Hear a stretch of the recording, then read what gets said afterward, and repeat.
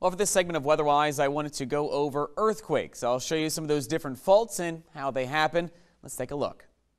First off, an earthquake is the violent shaking of the ground as a result from movements within the Earth's crust or volcanic action.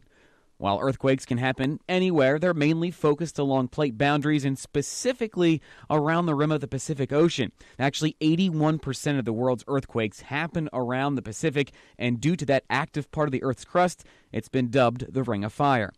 Now, there are three main types of faults that cause earthquakes, and the first we're going to go over is the dip-slip fault, where parts of the Earth's crust move vertically. If the moving block shifts down, it's called a normal fault, or if that block moves up, it's called a reverse fault, and the epicenter of these earthquakes occurs below the Earth's surface as these plates jolt when they move.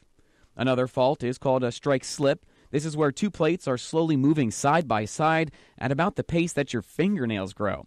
At times, they can get stuck, and when they suddenly slip, it causes an earthquake. Now, earthquakes are measured by seismographs, and these waves are then converted into a number on the Richter scale.